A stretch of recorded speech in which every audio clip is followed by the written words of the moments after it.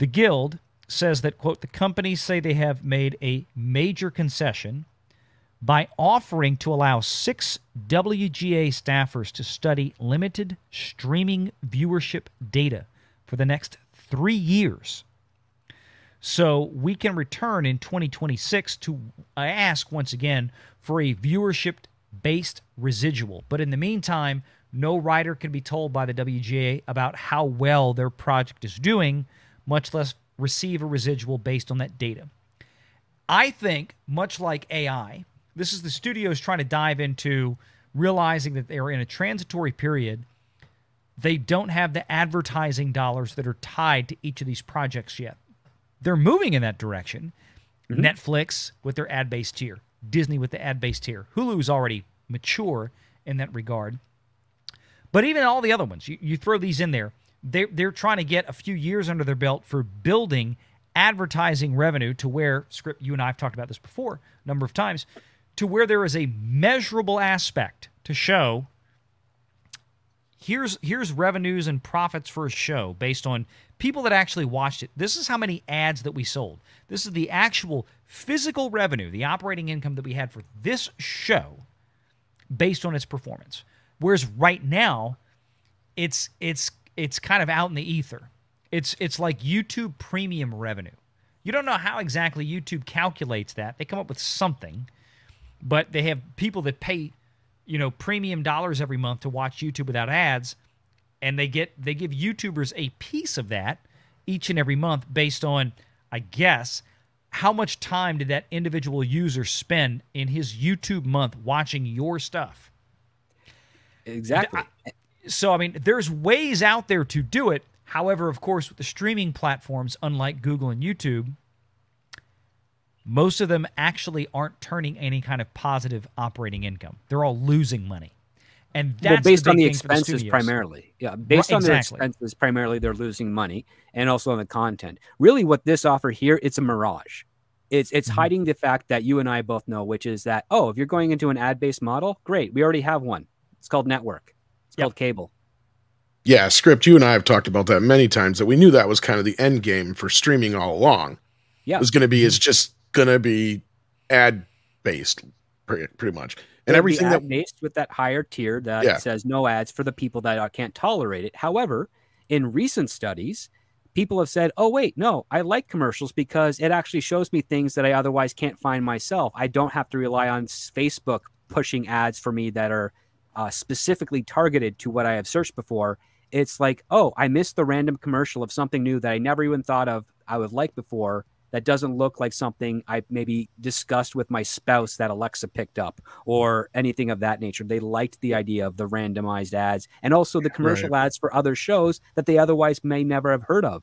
It's remarkable that in the last 6 weeks, people have discovered a show that had been on for 8 years called Suits for the first time.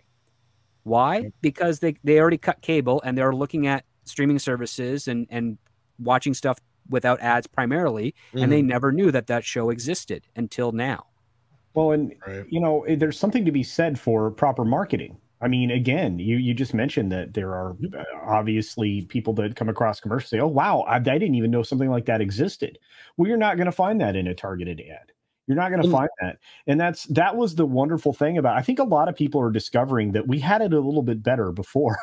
maybe we should go back to that. So, well, and alternatively, like the other thing that Script and I always talked about is that it breeds an incentive for better stuff and for the stuff that is good and people are watching, for those things and the actors and creatives involved to be rewarded.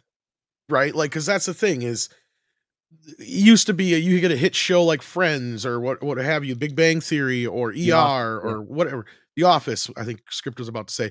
Yep. When those shows get to their second, third season, that's, when the popularity hits, that's when the people that are involved with the show get to, benefit from making a hit show, because nobody knows if a show is going to be a hit going. It's just like a movie. You go into it, a lot of people are putting a lot of work and money and time and effort.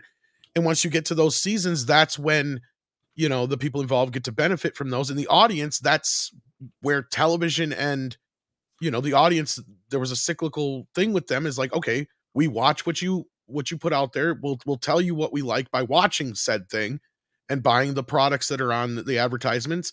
It works for everybody. Streaming has done nothing but put a wedge between all three of those things, right? Like between the customer, the advertiser, and the creatives, right? Who are creating this stuff.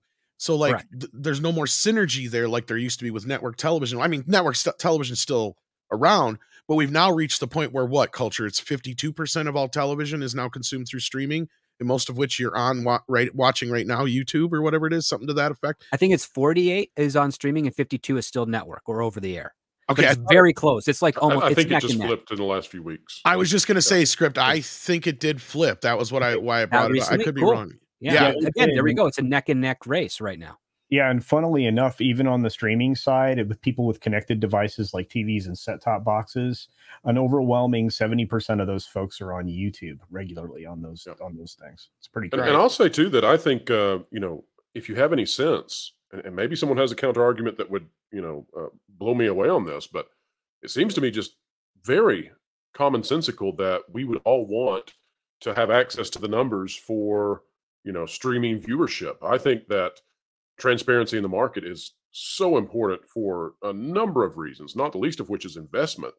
But so I think most people are probably on the side of the guilds when it comes to this, because outside of the box office, we are so blind now, and that's been through manipulation of things like Rotten Tomatoes and other score aggregators. But beyond that, we have no idea of how many people are viewing any given entity on all of these streaming services. If the market moves in that direction, we're all going to be blind, and then that makes us blind not only to the success or failure of a show, but it also makes us blind to what is hitting culturally as a zeitgeist, or where society is moving in terms of entertainment. So we desperately need that, I think.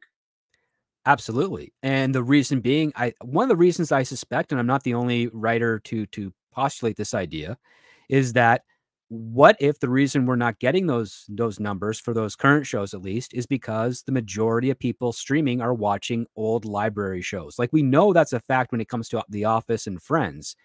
What if that's also the case on Disney Plus? What if there's a whole bunch of old Disney Plus shows or Disney shows that are on Disney Plus or movies that are being watched more frequently than any of the newer content that's out there? What if that same thing is happening on Max and Paramount Plus, and especially with Netflix, given the fact that they have still an extensive catalog of television shows that have not returned to their parent companies? If those numbers are performing better than the current ones, then that means that advertised-based model would actually have to reflect on those who worked on it creatively, the writers, the actors, directors, etc.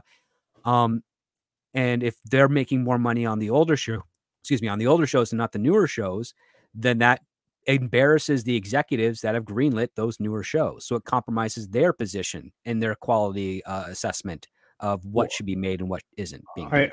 I think you hit the nail squarely on the head as usual, Script, because I think that's exactly what's happening. I think you can go through an entire cadre of older shows that are garnering the most attention by the people that have these streaming services. I know often, people will go and watch Friends. They'll go watch, as you suggest, they'll go watch Suits, which, as you pointed out, has been gone off television for a bit. They'll go watch Hulu.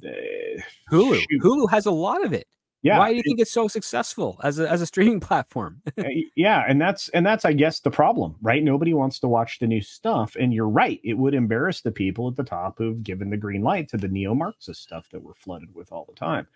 And I mean, I can go through 100 shows. How I Met Your Mother, MASH, a bunch of stuff. Barney Miller, Cheers, Seinfeld. We just took over the show. This is amazing.